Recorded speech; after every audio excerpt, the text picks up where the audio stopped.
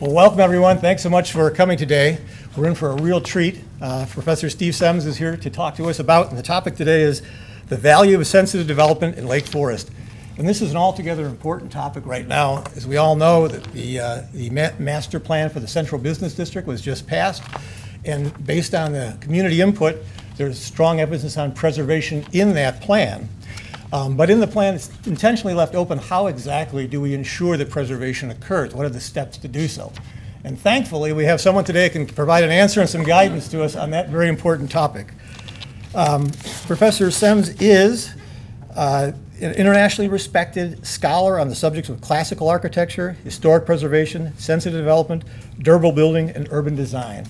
He is currently the professor of architecture and founding director of the Michael Christopher Duda Center for Preservation, Resilience, and Sustainability at the University of Notre Dame.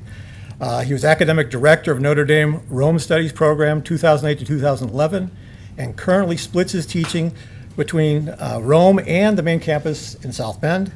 He has degrees from the University of Virginia and Columbia University, and is the author of The Future of the Past, a Conservation Ethic for Architecture, Urbanism, and Historic Preservation, and The Architecture of the Classical Interior.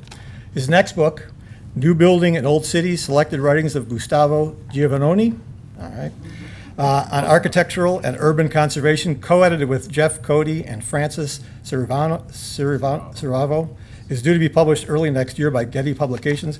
And I can tell you, the professor himself translated Italian from Gustavo's writings to English himself, so that's all part of the book.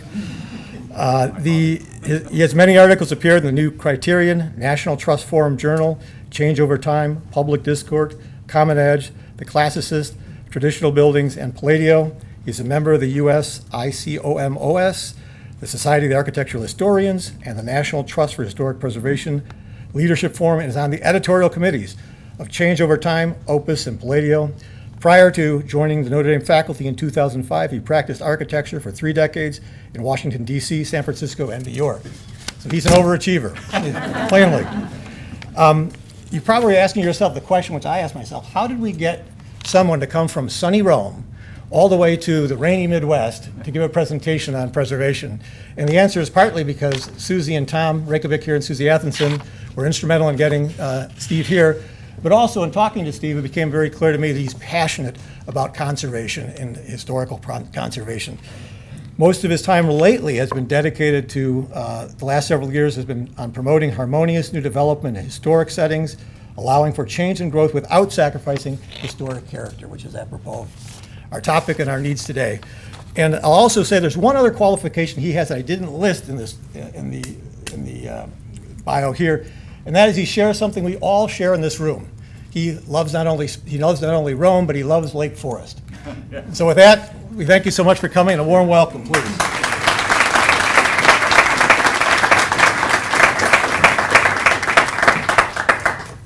Thank you very much, Brian. Thank you all for coming out today. I know it's a little bit damp out there, but I appreciate seeing such a nice audience. It's really great. And I do want to start by thanking Brian Norton, Susan Athenson, Marcy Kerr, and Tom Reykjavik for putting this event together. And I had a fantastic day yesterday touring the town with an expert, Tom Reykjavik, and although it wasn't my first visit to Lake Forest, it was certainly the most in-depth visit that I've had so far. And I hope this afternoon that I can share some things with you that will be of some help, because my first message to you is you're not alone.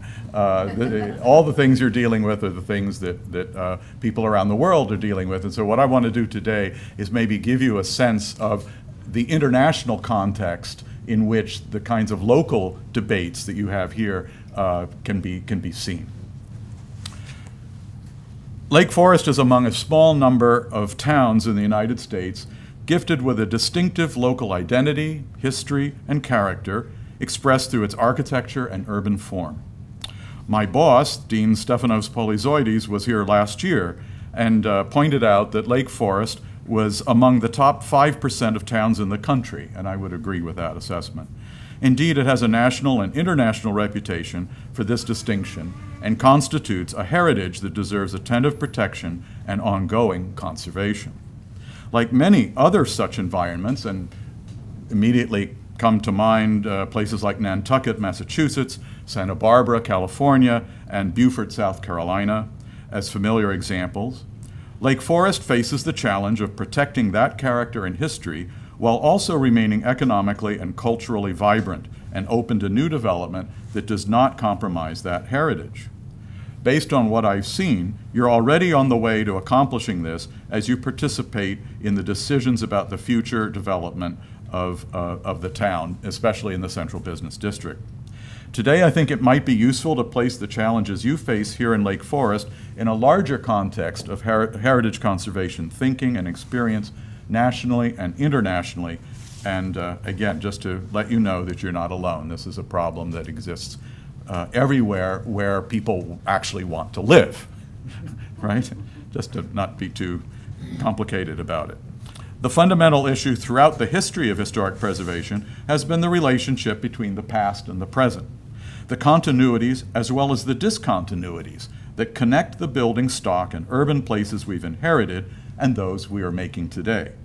While no one really wants to live in an unchanging movie set of the 1920s, although that wouldn't be the worst thing in the world, I don't think very many of us would want to live trapped in a constantly changing present without any sense of connection or belonging, without a shared history, and without the models of buildings and towns that can show us how to live sustainably.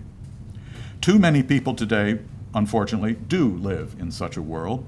So the important challenge is to determine what aspects of what we've inherited we want to carry with us into the future and what aspects we are willing to allow to grow and change, striking a balance, if we can, between memory and the needs of ongoing life, technologies, and economies today.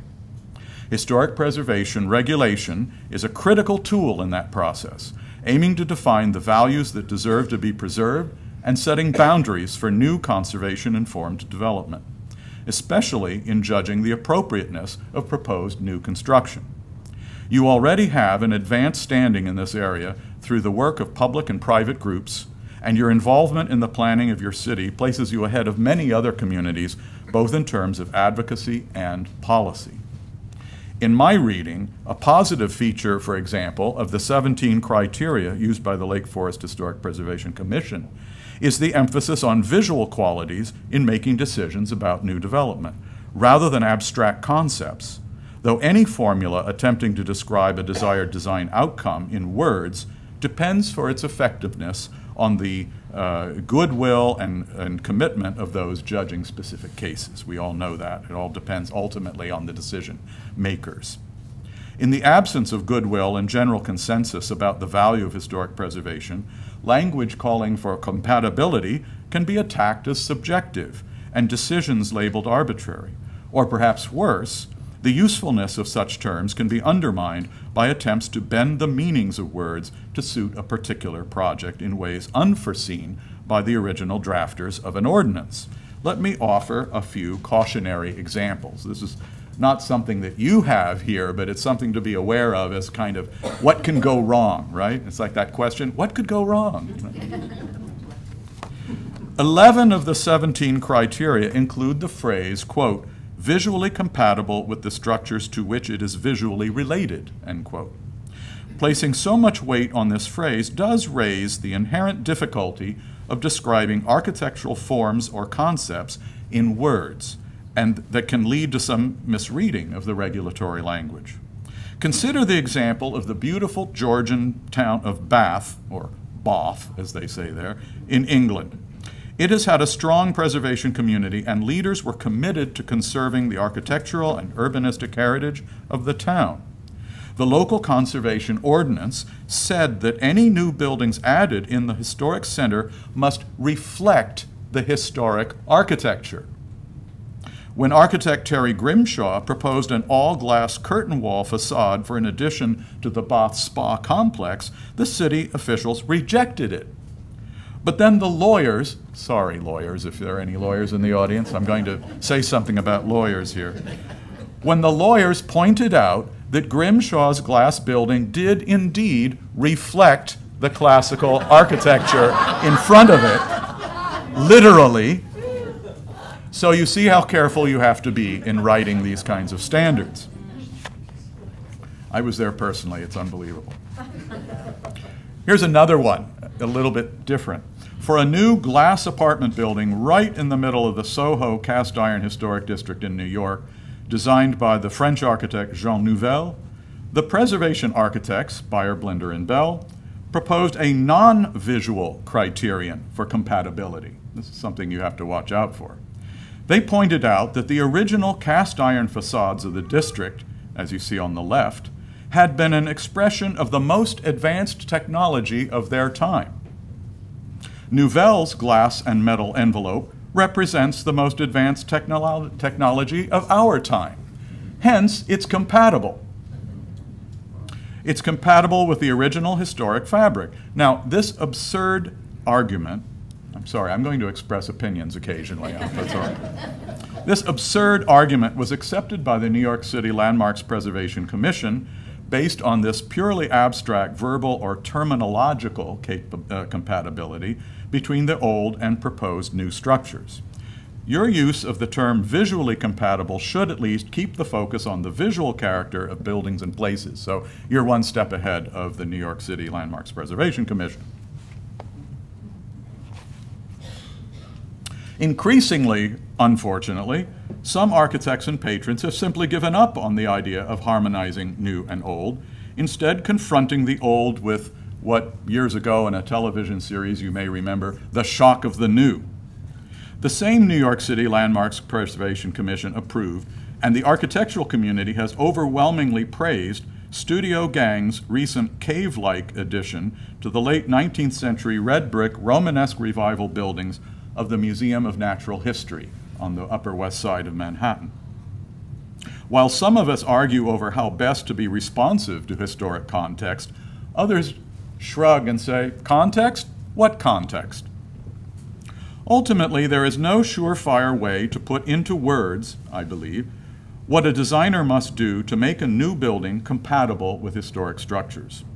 For over a century, the conservation ideal has been an architectural expression that harmonizes with, but would not be mistaken for, historic design. In the end, success in that search requires general agreement about the value of historic preservation and the need for historic places to change and grow in ways that do not destroy the character-defining elements that make it worthy of preservation in the first place. It also requires some consensus in the architectural community about the expressive possibilities of contemporary design offering something more than conspicuous contrast with traditional ways of building. Today, there is no such consensus, and the mainstream of contemporary architectural style is conspicuously unharmonious with historic buildings, so preservation must rely on the slender scaffolding of legislation and regulations to ensure that architects, developers, and institutional patrons do what they should have done without such prompting. I mean, that's sort of my case. I mean, if you have to write a law telling architects and owners, don't mess up your town, you know, that sort of brings into question, you know, well, why do we have to write a law telling people not to mess up their town, right? Should be agreed to. It wasn't always this way. A century ago, the restorers of colonial Williamsburg, the Boston firm of Perry, Shaw, and Hepburn, oversaw the restoration of dozens of buildings and undertook the design of several new ones in an area called Merchant Square. You see the drawing there at the top. A new commercial center for Williamsburg rising just outside the restored area. This dual assignment gave the architects advantages in both directions. The restoration revealed design and construction techniques that could inform the new buildings, and the new buildings, in turn, revealed solutions or techniques that could inform the restoration process. So it was a symbiotic relationship between preservation and new design that was made possible because the architects saw themselves in continuity with those who had built the historic town hundreds of years before. And more recent additions, like you see in the lower right there, by Quinlan and Francis Terry, show that this sense of continuity can continue today. At this point, I think it would be useful to look back a little bit at some history, the history of preservation practice and debates that have characterized the movement since the mid-19th century and continue to occupy preservationists today. These two gentlemen, both active in their respective countries of England and France, continue to define two opposing views of how to conserve architectural heritage. John Ruskin, on the left, was deeply committed to, I think this is an interesting list, he was deeply committed to the Church of England, socialism, natural science, and medieval art and architecture. Now, like many incredibly gifted and intelligent people, John Ruskin's ideas don't necessarily mesh together, or at least I've found it difficult to get them together. But anyway, he was really a leader in all those fields, and it's quite interesting to read about him. He also believed that the monuments inherited from the medieval past, we're talking about England mostly, should be repaired and maintained but not restored. He found beauty in decay and opposed transformations that would restore a previous condition or add new elements. Those who see historic preservation as arresting change and keeping things as they are the descendants of Ruskin, as are those who insist on a clear difference between historic and contemporary building. The idea that whatever's historic is historic and you don't touch it. Or if you touch it very carefully, like with dental instruments. Right? What's new and contemporary is over here, and they two have nothing to do with each other. That's the theory. Viollet-le-Duc, on the other hand, felt himself as the heir and continuator of the medieval building culture that Ruskin so prized. And at the Cathedral of Notre Dame in Paris, for example, he returned the damaged church, damaged from the French Revolution, he returned it to its medieval appearance and added the spire that all of you saw burn in the 2019 fire, but which will now be reconstructed exactly as it was. Viollet-le-Duc and his followers pursued restoration and reconstruction even when sure knowledge of the historical condition was maybe incomplete or lacking, confident in their own ability to channel, as it were, the knowledge and art of the original builders. These two schools of thought represent entirely different views of the relationship between the present and the past. Today, Ruskin's words are still used by those who approach conservation in a strictly scientific way, limiting interventions to the minimum required to maintain a site and requiring anything added to bear, as the Venice Charter will say many years later, a contemporary stamp. In other words, the new must be identifiable as new. Viollet-le-Duc's path is still that followed by many preservationists and restorers who quietly go about the business of replacing and restoring damaged or missing elements or entire buildings, seeing the object of conservation as the original design intent, the ongoing building culture, and the practice of the traditional trades and crafts rather than simply the material artifact alone. As we will see, international discourse about what and how to preserve will continue to develop along these two parallel tracks of these two 19th century figures.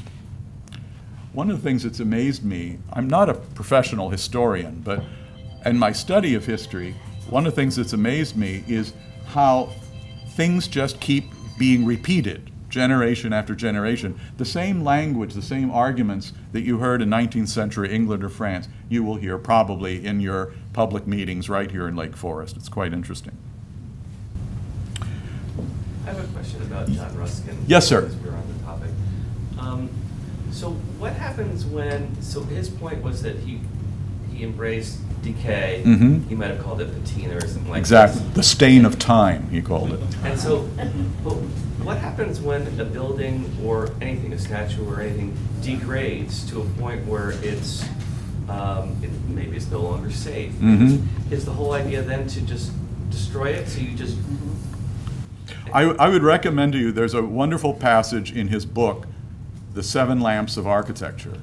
And there's the one, and now I can't tell exactly which of the seven he talks about restoration, but it's in there.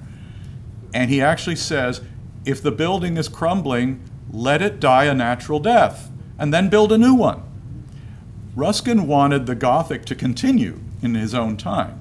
He didn't have the idea that what we build today has to be entirely different from what was built in the past. So if something from the past is no longer repairable, build something new. Now, a lot of people push back on that. You know, we wouldn't want Notre Dame to just, you know, fall to the ground, although it almost did.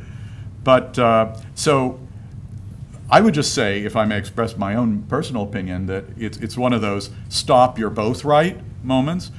Ruskin was right about some things and Violet was right about some things. And in a moment, I'll come to how they start to converge. These issues involve peoples and heritages all over the world, and we can trace the evolution of conservation thinking in a sequence of international charters and declarations issued by ICOMOS. That's the International Council on Monuments and Sites, which is sort of under the protection of UNESCO and the United Nations. It's the international body that sort of governs conservation worldwide. ICOMOS, UNESCO, and other bodies, from the Athens Charter of 1931 to the Valletta Principles of 2011. Among the 24 or so documents in this literature, a recurrent theme is the role of contemporary architecture in historic settings. And I'd like to give you a sampling of some of these documents, drawing out those aspects that remain current and might have direct application right here in Lake Forest. The 1931 Charter of Athens was the first such international agreement, emphasized the role of context in the assessment of any historic monument, that context was understood explicitly in visual terms. And if you'll allow me, I'll just read aloud this passage here. Quote, "In the construction of buildings, the character and external aspect of the cities in which they are to be erected should be respected, especially in the neighborhood of ancient monuments, where the surroundings should be given special consideration. Certain groupings and certain particularly picturesque perspective treatments should be preserved." End quote. Now, in 1931, when that was written, the modern movement in architecture had barely begun to be a factor. It was just brand new at the time, maybe a decade old, and hadn't yet swept the field, let's say. So this charter asks for respect for the monument and its setting. Continuity, rather than contrast, was the norm. The charter seeks to harmonize past and present, always maintaining a strong relationship between a monument and its setting. Today, we call this contextualism. One of the drafters and signatories of the Athens Charter, the Italian architect that Brian mentioned that I've been working on, Gustavo Giovannoni, returned to Rome after the conference and drafted the Italian Charter for Restoration, 1932. A central theme is the importance of looking beyond the individual monument to see the historic urban environment as a whole. And he calls for, quote, "respect for the conditions of the setting, which should not be altered by inappropriate isolation or by additions or new buildings discordant in massing, color, or style," end quote. Preservation at the urban scale, therefore, aims to create a new ensemble in which older buildings are recontextualized. That's a word that I attach a lot of importance to. By the new buildings in consonant formal languages and harmonious materials. The old buildings are woven into a new urban fabric with buildings of different ages, but similar in massing, color, and style. Rome's Corso del Rinascimento, which you see there in the lower picture, was master planned by Giovannoni with new buildings by his student, Arnaldo Fuschini. It's a modern street formed by widening an older, much narrower one that was just outside the monumental Piazza Navona. Those of you who've been to Rome or have seen pictures will know Piazza Navona. Well, at the turn of the 20th century, there was a formal plan to turn Piazza Navona into a traffic artery. They were going to have traffic going up and down, around the fountains there. And Giovannoni was one of the people who led the fight against that. And so he convinced them to build a bypass. So that was the bypass that they built, that he master planned. Let's see, here we go. The result is a lively mix of 16th and 20th century buildings forming a continuous fabric in which it's not clear at first glance which buildings are old and which are new. The street shows us how we can alter the specific form of a historic environment without radically altering its character. Giovannoni also considered criteria for achieving harmony in individual structures.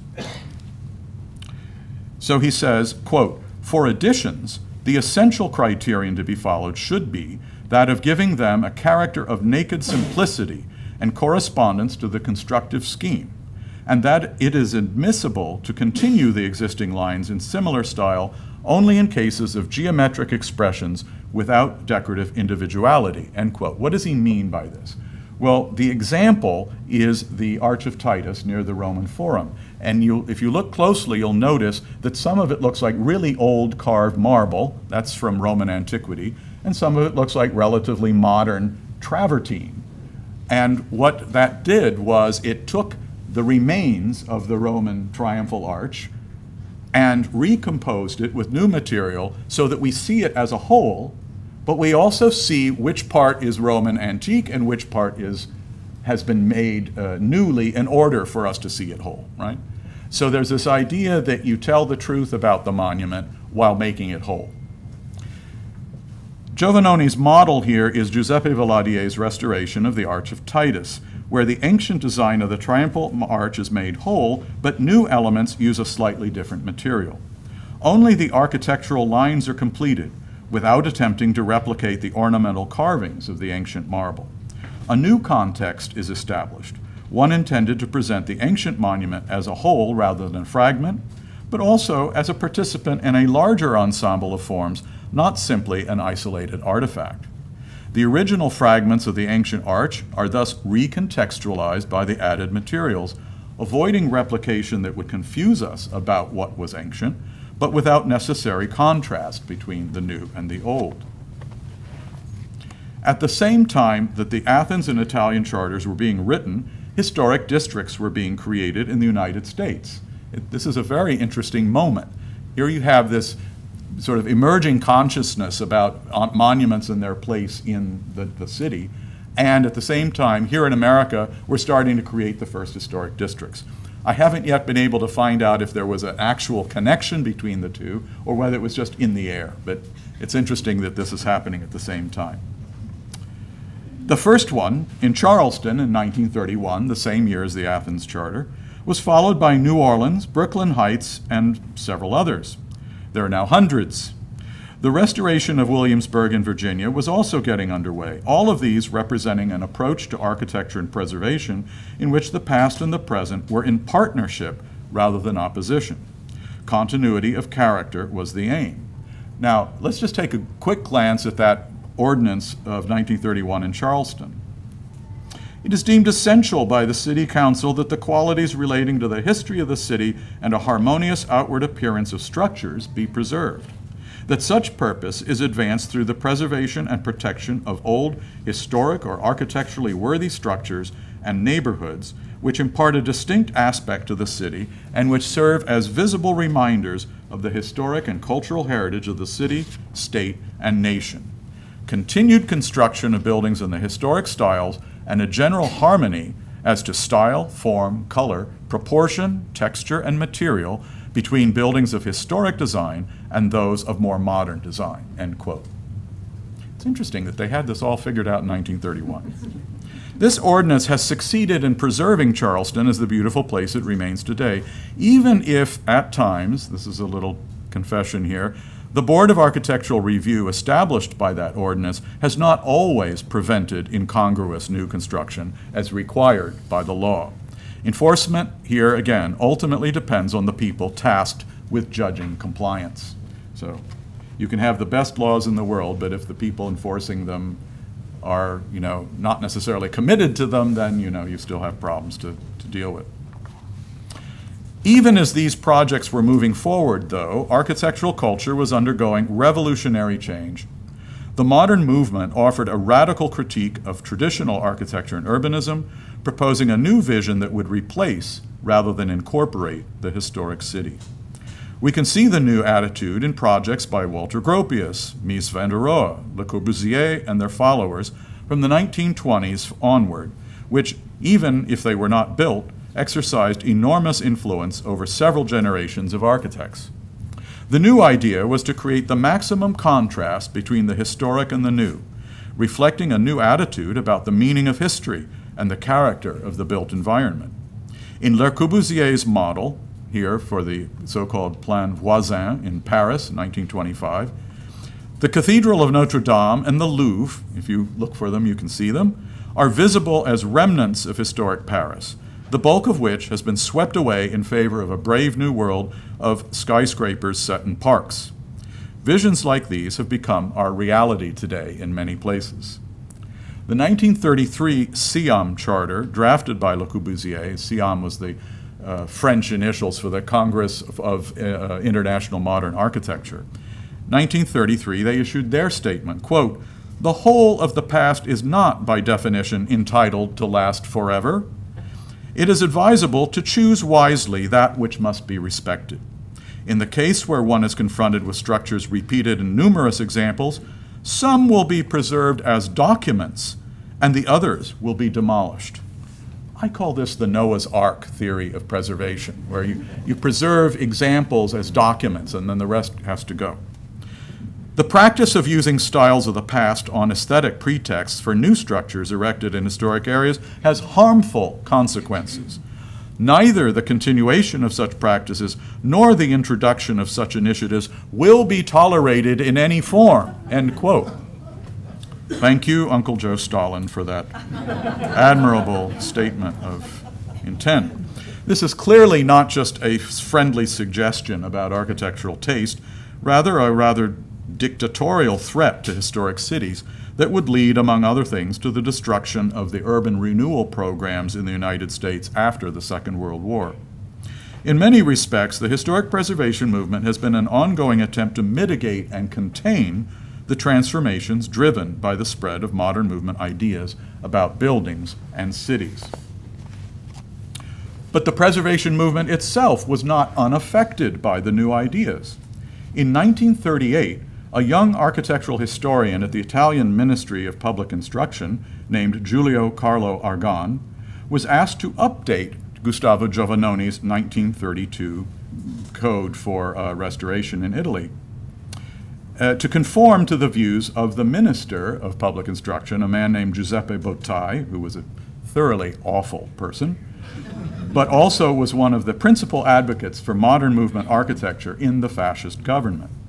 The new policy covered both new and restoration work throughout Italy, and the instruction declared, quote, this is really a great quote, "For obvious reasons of historical dignity and for the necessary clarity in current artistic consciousness, the construction of buildings in historic styles is absolutely to be avoided, since these represent a double falsification with respect to both the ancient and the recent history of art," end quote. The term falsification of history reflects the view that artworks are important to us principally as historic documents, and as such, their authenticity rests in a conformance between the style of the work and the time when it was made and the prevailing style at that time. So if the leading fashion in 1930s Italy was the international style represented by the rationalist designers like Giuseppe Toragni, shown in the upper photo, a work that resembled some earlier style would be considered inauthentic. Further, Argan and Bottai believed that only a clear difference between modern art and all previous art could preserve the authenticity of art movements and contemporary expression. Thus, there can be no harmonization between new and old, only clear juxtaposition. The same attitude is visible in the Museum of the Arapacis in Rome by Richard Meyer in the lower photo, where the juxtaposition of the new building and the older ones adjacent represent two irreconcilable kinds of architecture. The consequences for the heritage environment is to decontextualize the places. While this approach would seem to be contrary to the aims of historic preservation, there are many in the field, especially those trained in architecture and architectural history, who have adopted Argan's principles as their own. So that's kind of another little thing to be aware of. In 1964, the Charter of Venice was initially conceived as a post-war updating of Giovannoni's 1932 Italian Charter, and most of its text is unexceptionable. But in the final version of the language seemed to swing toward Argan's views in a famous passage from Article 9, quote, "Restoration must stop at the point where conjecture begins, and in this case, moreover, any extra work which is indispensable must be distinct from the architectural composition and must bear a contemporary stamp," end quote. This passage has generally been interpreted as requiring a contrasting modernist style for new elements and prohibiting work considered imitative of the historic setting. Carlo Scarpa's intervention at the Castelvecchio of Verona in Italy is often seen as a model for this approach, in which surviving medieval fabric has been meticulously restored, but new elements are almost obsessively detached from the historic construction. Scarpa's designs are often viewed by architects as embodying the Venice Charter ideal, but recent scholarship suggests this conventional interpretation of the Charter is wrong. I won't get into the academic details of all of this, with different scholars debating what the French terms mean, but I will just mention that there are two other articles in the same charter which are in direct contradiction with that idea that I just presented.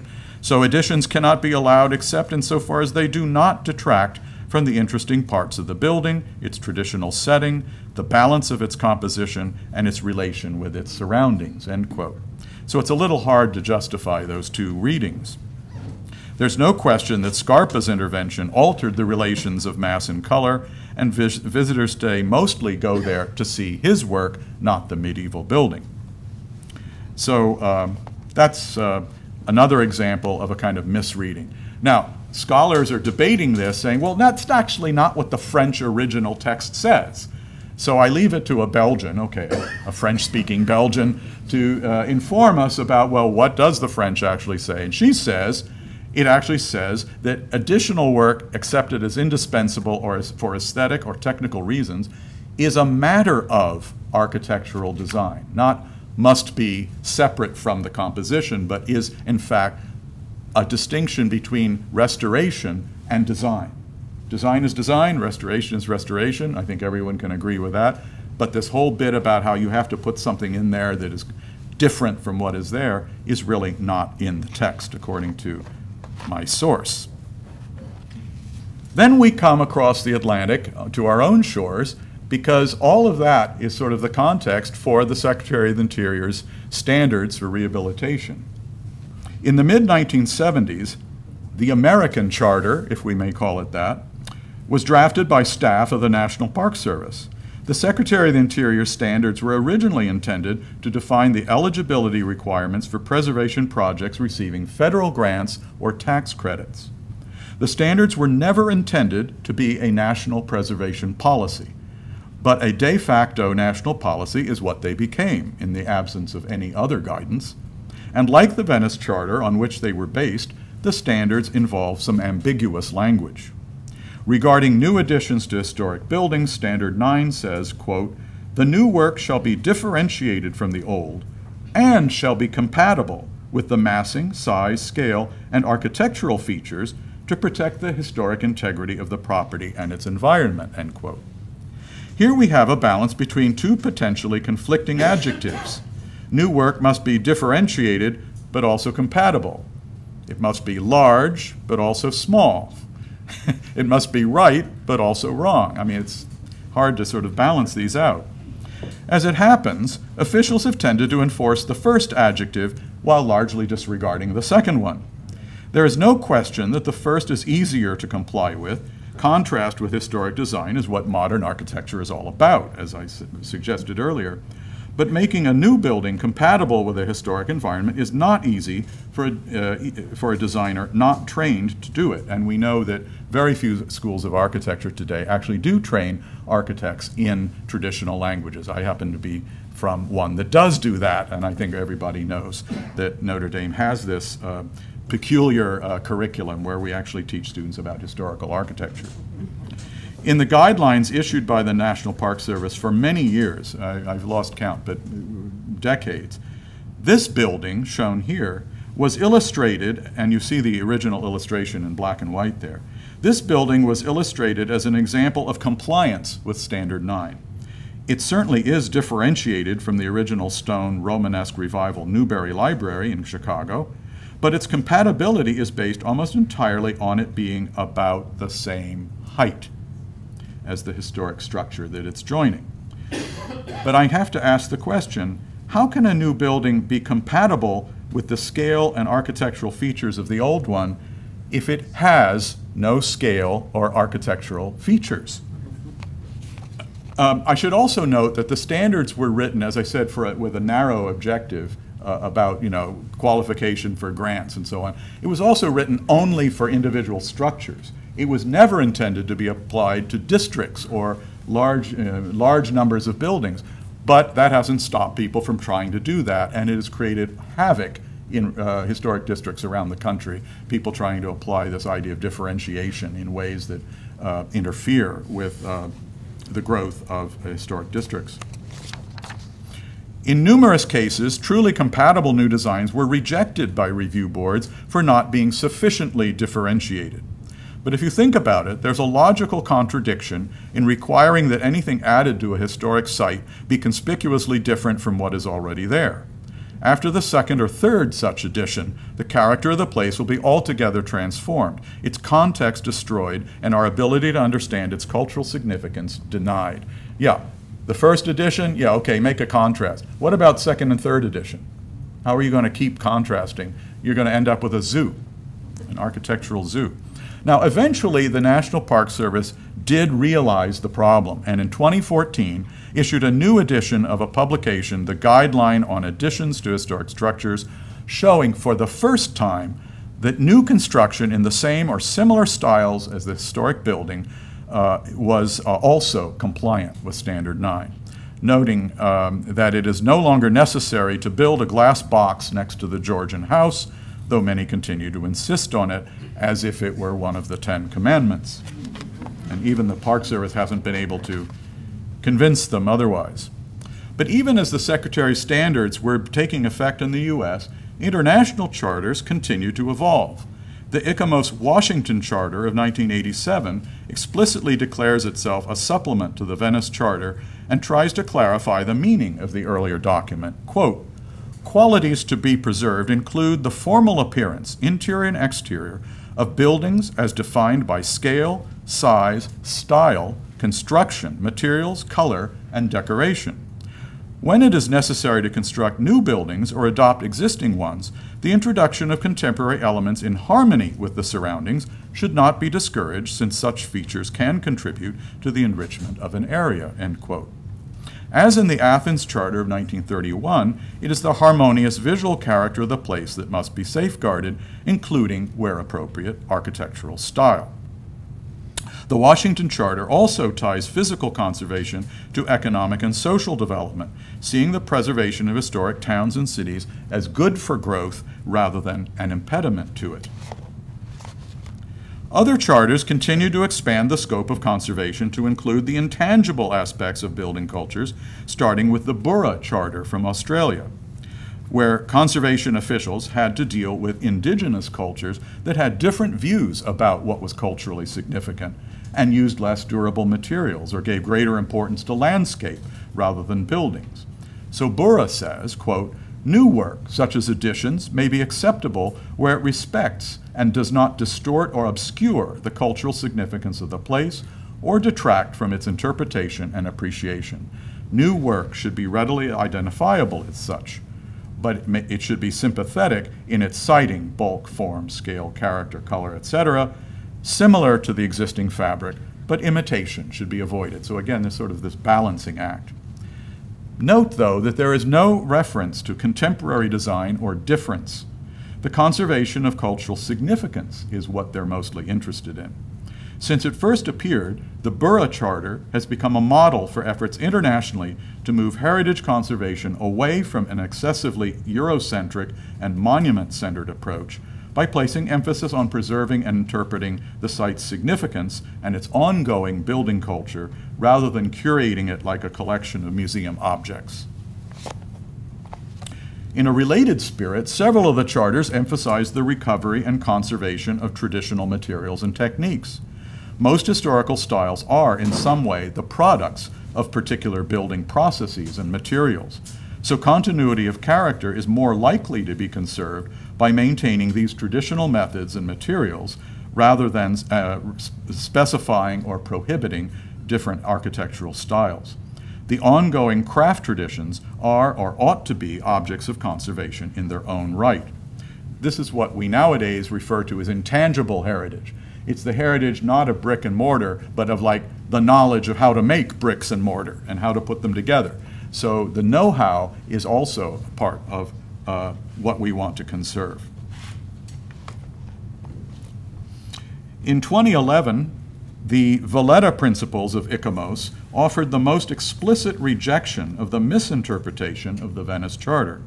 The text takes a holistic approach to protecting urban character, and it's something I think is terribly helpful. Quote, regardless of style and expression, all new architecture should avoid the negative effects of drastic or excessive contrast or fragmentation and interruptions in the continuity of the urban fabric and space.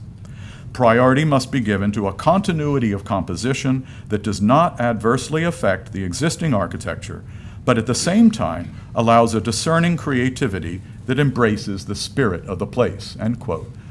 Actually, the whole document is worth reading. If you go to the ICOMOS website, you can download it for free, and you'll read it in 2 columns, English and French, side by side, so you can check.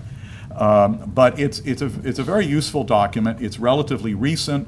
It's almost completely not known by people, certainly in the US. I showed this to the president of the National Trust for Historic Preservation a few years ago, and she'd never heard of it, but I think it would be worthwhile for all of us to read and study this one. The principles, the Valletta Principles, see historic architecture and new design as partners. Asking designers to embrace the spirit of the place does not necessarily diminish the creativity of the designers, and conservation interest is not harmed by admitting growth and change that respects historic character. This language could be helpful to guide judgments in individual cases. All these texts are interesting and give us helpful language, but how do we transfer these abstract ideas into concrete proposals? As I mentioned, because most architects practicing today have not been trained in traditional architecture, we have to study the buildings and towns that we wish to preserve and derive from them the DNA that allows us to build new things in harmony with them. As the French writer Françoise Chouet wrote, we restore in order to recapture our capacity to build. I love that. We restore in order to learn how to build, right? An effective tool is the form-based code that takes the historic building practices of a place and calls for their continuation in new development. One begins by identifying the character-defining elements that make the historic setting valuable. This is what the Nantucket Historical Commission did when it created design principles based on local building types. Here we have 2 pages from their book devoted to the massing, volumes, and roof lines that define the shapes of buildings typical in that place. Getting that right is the first step, followed by getting good window and door openings and elements like porches and chimneys. The architectural vernacular of a place can be learned, and new buildings designed in kind. Yes, it takes time and expertise to develop these kinds of guidelines, but it can be done. And it also helps if there's an ongoing construction tradition and building trades that still know how to build in traditional ways. When considering specific detail, we should be able, or specific details of local construction, we should be able to say, we build that way here because. You know, there should be a kind of a local reason, like, this is how we build in Lake Forest. It's going to be different from Nantucket. Yes, sir. Professor Semes, could you verbally walk us around this? My eyes are not as good as they once were. Oh, okay, yes, and I highly recommend if you, and it may be that one of the libraries in town might have this book. It's from the 1990s, but it's still in use. It's called Building with Nantucket in Mind. And so what you see on these 2 pages, for example, is a whole lesson in how traditional Nantucket buildings were designed 3-dimensionally as a set of volumes, let's say boxes. The boxes didn't go together just any old way. They went together in certain ways that were predictable, that were based on logic and construction and function and every other sort of reason, right? And once you had your boxes, obviously you had to put gable roofs on them. Well, gable roofs don't go together easily if you have boxes that don't kind of allow that. So you have to actually, I tell my students, you have to design the building from the top down. You don't design the building and then figure out how to put a roof on it. That's a recipe for disaster and leaks. But what this is doing is showing, for example, how a main volume then has things added to it. which is a different way of doing it than, say, taking a big volume and then like cutting pieces and taking them away. So that's a different process. And on the right-hand page, some discussion of how roofs and openings and why do windows align vertically and why are there so many bays in a facade. So it's, as I said, it's trying to get at the DNA of how you build buildings in Nantucket. And obviously Nantucket isn't Lake Forest, but the same procedure could be used here to determine, well, how did Howard Van Doren Shaw turn a corner when he had to, you know? Because turning corners are, for an architect is actually, it's a good thing to check out the corners. That's where we either rise or fall. Yes, sir? Is there an application of form-based code transitioning from housing stock to business stock? Yes. Rather similarly, I don't have an example here today to show you, but that's what form-based codes try to do. They start with a kind of analysis of, well, how is the town made? What are the things in the town that determine its character?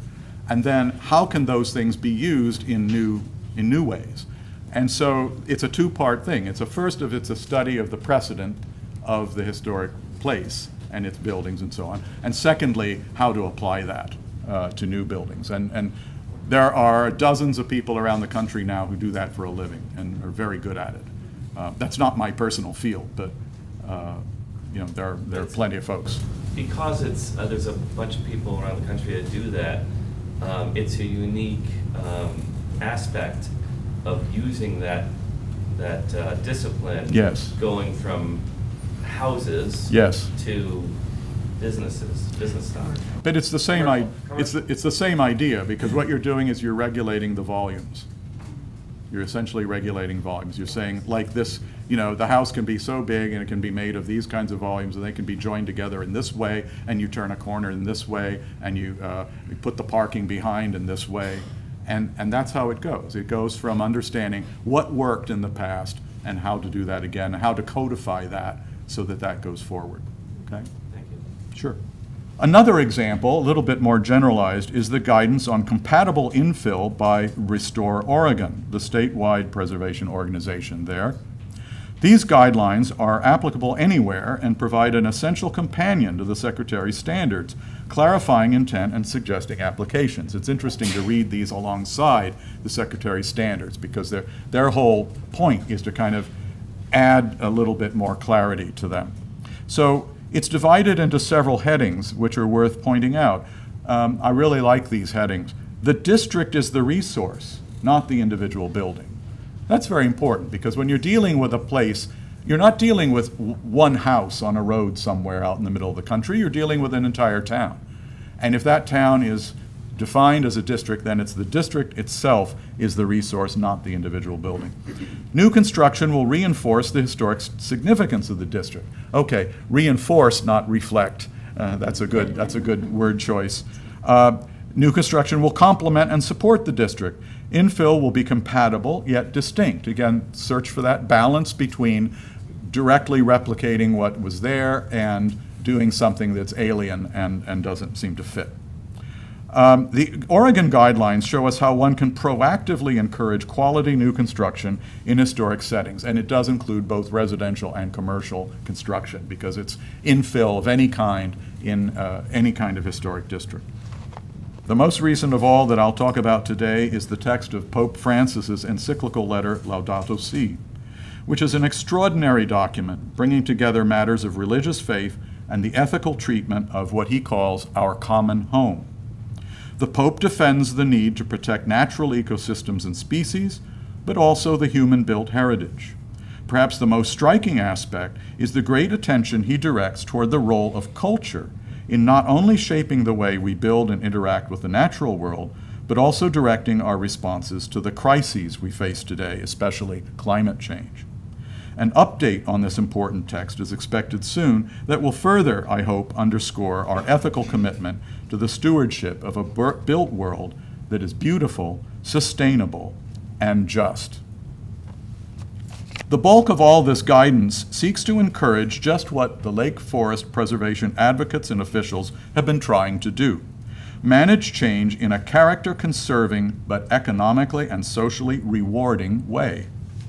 In addition to the issue of visual compatibility, you might also think about the meaning of that hard-to-define term, appropriateness, since one of the things that your commission does, part of its job, is to issue something called a certificate of appropriateness. I go all over the country, and wherever I speak, I ask people, what do you think the word appropriateness means? And it's a very hard, it's sort of one of those things like, I know it when I see it, right? Well, I do want to suggest a definition that I've been using for a little while. I suggest that the appropriate, when applied to judging new design in historic settings, entails the fitting and the exemplary. Fitting because, simply, the new fits. It's that visual compatibility again. Taking its place in the existing setting with tact and respect. But exemplary because everything we add to a historic setting should set an example for those who would come after us, the second and third edition, as I mentioned. We should only build what we would like to see more of. I think that's a very good principle. Don't build anything that you won't want to see repeated again, because you know what? In the architectural culture today, if some architect, some stylish architect, makes a building and everybody goes, wow, what happens? All the second and third rate architects make buildings look just like that, right? So architects who want to be tastemakers and design leaders have to think, I shouldn't do anything that I'll regret seeing the copies of, right? Because, the architect needs to take responsibility for what his or her disciples do with what he does or she does. We should only build what we would like to see more of. This gives a forward-looking aspect to preservation regulation. It's not only about preserving the past, but also shaping the future of the place. Here in Lake Forest, you have an inheritance that must be treasured, but you also have the tools you need to ensure its future. Moreover, you have the best wishes of people across the nation and around the world, to which I can only add my own. And I would just close by saying that any of you are or know of young architects who would like to pursue historic preservation in a graduate study at Notre Dame, please tell them to get in touch with us. We would love to hear from them. Thank you very much.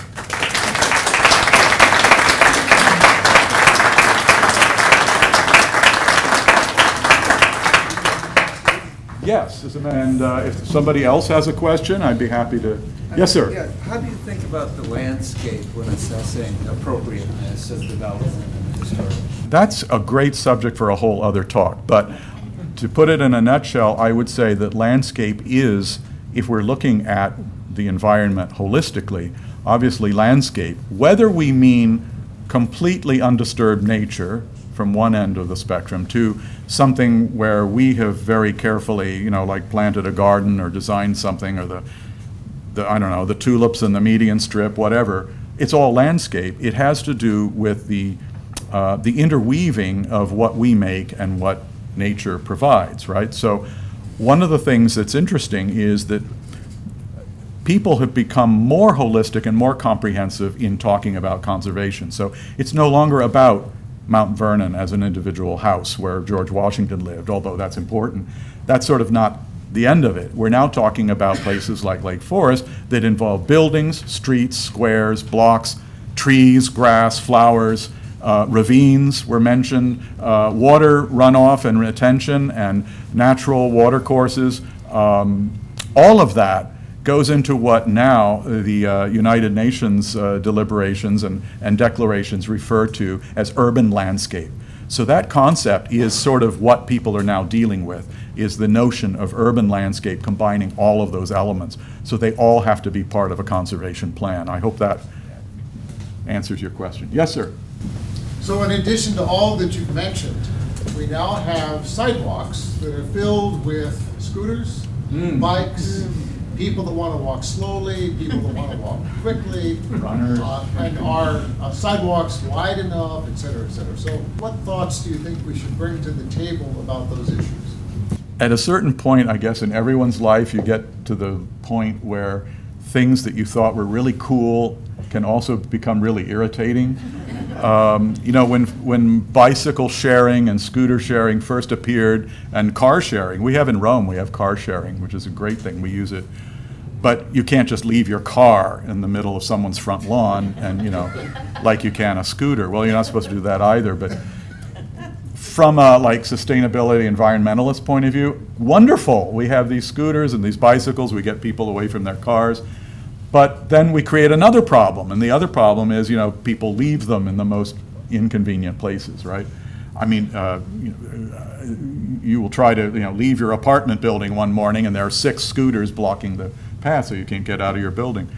I'm thinking, you know, the company's just, either the company or the city has to like charge $500 every time somebody leaves a scooter, you know, where it's not supposed to be. It's obviously, it's not an architectural problem. Some cities have dealt with this by simply banning them. But I think that's also the wrong solution. I think it's about learning how to manage them and creating the economic incentives for people to do what they should do. It's sort of, again, when you have to write a law to get people to do what they should have done anyway, it sort of means that, you know, it's discouraging, but you just have to do it, right? I hope that's an answer to your question. I think they're important, and sidewalks are important. The fact that different kinds of users are using the same sidewalk. It's like bicycle paths. Bicycle paths. Runners want to run on bicycle paths. People want to walk on them. But there are more and more accidents, people being injured, you know. Not to mention bicyclists being injured by cars and so on. That's really not something I really know how to solve, but I think that again, it's probably not so much going to be a physical solution. It's going to be some kind of a management solution, I think. Yes? Should the width of sidewalks be rethought? We have more outdoor eating. Yes. We have more places where people walk only. So should we be thinking of those terms as we architecturally look at space? The follow-up question, how should we design sidewalks considering all the different uses and demands placed on them? You're absolutely right. Urban designers, especially since COVID, when all the restaurants sort of moved out into sidewalk cafes, and you know, Americans love going to France and Italy and dining in outdoor cafes, and we think how wonderful that is, but then we come home, we don't do it here, and then a virus makes us do it. And so now everybody's kind of happily eating outdoors, but then there's a sort of another bug, which has to do with how do you design for having sidewalk cafes on sidewalks that weren't designed to have sidewalk cafes. Well, one thing you can do is you can design for sidewalk cafes by actually closing some streets and turning streets into piazze. Because in Italy, we eat outdoors all the time, even with cars passing. I once had dinner at a table on a narrow little street in Rome, and a car was like this far away from the edge of my table, and I had to sort of hang on to my wine glass as this, you know, Fiat went by the table. It's called shared space. We have to learn how to share space. And one of the things that Americans haven't had to do, but now probably do, is learn how you could have a paved area that is a parking lot and a street and a runner's path and a bicycle path and a, you know, and a sidewalk cafe. It's all of those things at the same time. And this is something that isn't part of American culture, but maybe we need to learn, because that's what you find in other places. Yes, sir. Professor Semes, thank you very much. Did I mention regulation? You did, and I'm coming back to it. In your book, Yes. The Future of the Past, the very beginning, actually the preamble to chapter 1, you have a quote from an attorney. Yes. See, I like attorneys when they're on my side. Decision on Penn Central. Yes. And he talks about the importance of, if you have the architectural significance, the cultural significance, the historic significance, that's a quality of life issue. Right. And I come to that point, here in Lake Forest, do you feel it's a quality of life issue? Oh, yes. The question had to do with the passage from a legal opinion that appears at the beginning of The Future of the Past, which talks about the legal basis for defending preservation and conservation. And is this not, in fact, a quality of life issue, whether we're talking about it in general or here specifically in Lake Forest? I would say it is. I kind of would go along with the Pope in saying that our care for our home, our larger home, not just our, where we and our family lives, but the home that we share with our fellow citizens or fellow human beings, thinking about how we really want to promote a quality of life for everyone. I mean, one of the things that's happened in the last decades is the awareness of the challenges for historic towns, I'm sure you have it here too, of gentrification and mass tourism. Especially in places like where I live in Rome, both of those are serious problems. There are whole neighborhoods of Rome where you never hear Italian in the street because the entire neighborhood has been occupied by Swedes and Dutch and American and French and so on. It's charming. I mean, it's still nice. They're Europeans. They're cool.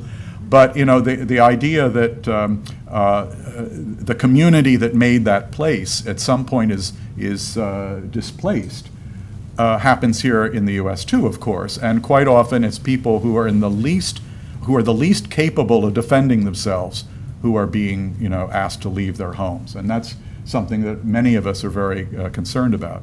And mass tourism has negative effects of at times seeming to overrun the physical space, where there are days in Venice where you really cannot go anywhere because there are just so many people clogging the bridges and streets that you can't move anymore effectively. Well, let me just mention one possible way of dealing with that, and this gets back to your idea of quality of life. Here's a hypothetical. If everybody lived in a beautiful place, they wouldn't need to go to Venice.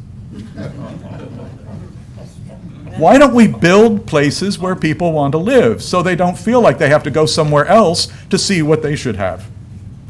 Yes, Pam. I have a question, getting back to a comment about blocking streets and creating more piazza-type settings. Yes. We are in Lake Forest, and we only have warm-like climate maybe a quarter of the year. And so, when we go to some of the more urban areas that have a lot of this, in the wintertime, you see a lot of plastic umbrella kind of things. Yeah. You can't see the beautiful structure behind it. And right. So how do we weigh that versus the good 3 months of the year and keep it viable for whoever would be occupying that street that's closed up? Yes, the question is, given the climate of the Chicago metro region and the Great Lakes and so on, how do we deal with outdoor dining and creating more viable outdoor space? I have two thoughts about that. This is not something I personally have thought about very much, but I'll give you two off the top of my head ideas. One is, before automobiles, people did in fact live outdoors a lot more than they do today. They did walk a lot of places. Yeah, they had to button up their overcoat, but people were much more outside than they are nowadays, even if the climate is challenging at times. A second thought is go to Stockholm, go to Helsinki, go to St. Petersburg. These places are even colder than Lake Forest, and yet they also have outdoor life going on. I think the colder the place is in the winter, the more the people appreciate the summer, right? So even if the summer is only like 3 weeks long, they make those 3 weeks count. And I don't know if that's an answer to your question, but I think there is a specific design problem, and the specific design problem is how do we encourage more outdoor use and more social life in our cities, regardless of the climate. Obviously, it's going to be different in Miami than it is in Chicago, but it's different everywhere, right? So we're going to keep working on that. So thank you for raising the issue. Yes, sir. It's my understanding you had a nice tour around Lake Forest. I did, yes. And what strikes you about the Central Business District? What are some of the first adjectives or first observations that you have about it? What makes it good and what makes it bad? I can't think of anything that makes it bad. Truly, I mean, yes, you can clap if you want. The question was, in my tour of the Central Business District of Lake Forest, what were my impressions? What made it good or bad, or what stuck with me? I would say, on the positive side, I was very impressed by the intimate scale, the fact that it's a 2 or 3 story village, essentially. where things like the clock tower or the sundial tower stand out, or the village tower stand out, because everything else is 2 or 3 stories. So you can have a kind of landmark that can be seen from a distance without, having to resort to, very tall buildings.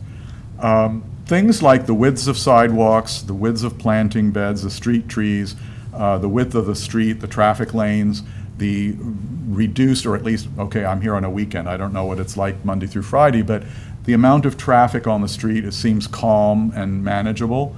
And partly that's due to the fact the streets aren't so wide.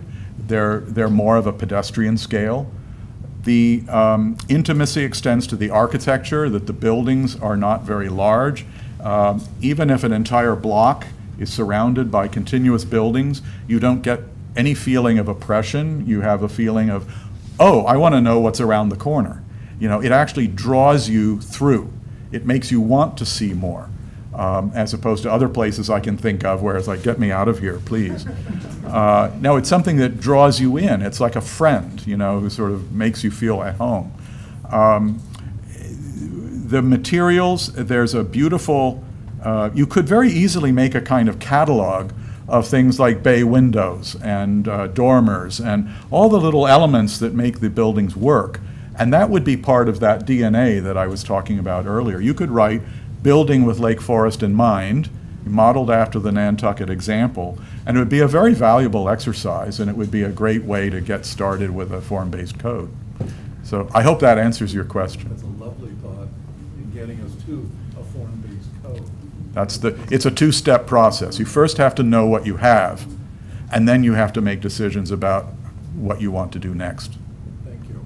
Tom. Can you just talk briefly about the intersection that would happen between a form-based code as sort of guiding, sort of benevolent governing document, and the kind of reasonable expectations of developers who may see something that they view as what we would call an opportunity? And how does a form-based code interact with the notion of opportunity seen through the eyes of a developer? Well, one of the things is another step that I didn't specifically address, but there is an intermediate step, which is the charrette process. And one of the things that good charrettes do is they get all the stakeholders around the table.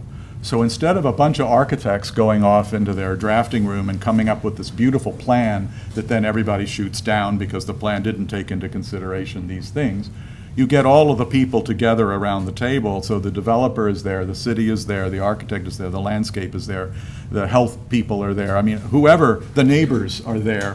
Whoever has an interest in that project participates in trying to figure out how are we going to move forward.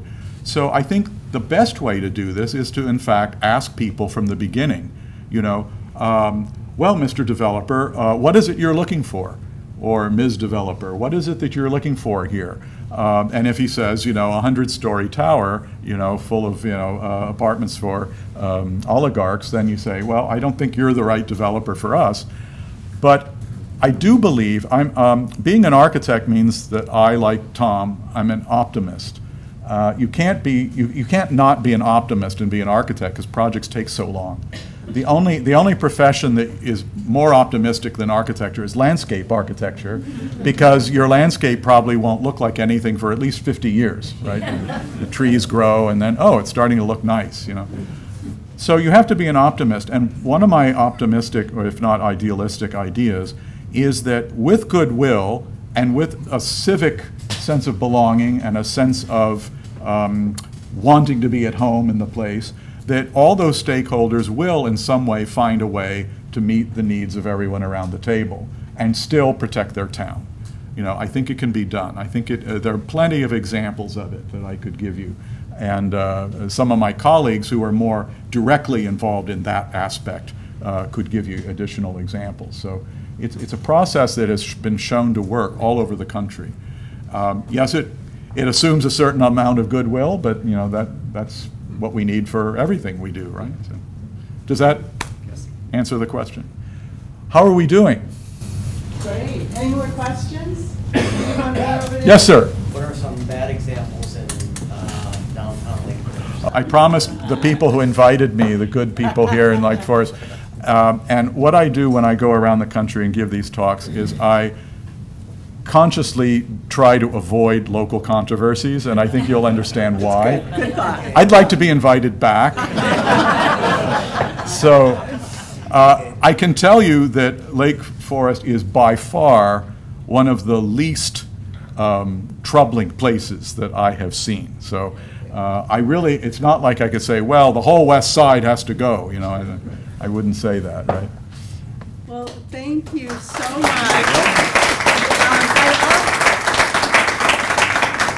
I also wanted to tout Stephen's book, The Future of the Past. It's a great book. A lot of the slides he used were from the book. It goes more in depth, so if you're really interested in learning a little bit more about it, you can sign up out at the desk, and just your name and your phone number, we'll order them, we'll get them in to the bookstore, and then you can pick them up and buy them through the bookstore. So it's a really great book, and he's coming out with another book soon. Early next year. So we look forward to goes that. right. And then he does a great interior architecture book. Thank you. So anyway, we are so happy to have you here, and thank you for your expert opinion of Lake Forest, and we're kind of at a pivotal point right now that we're really working on some things, so we really appreciate the information. Great. Well, thank you again, and thank you all for coming.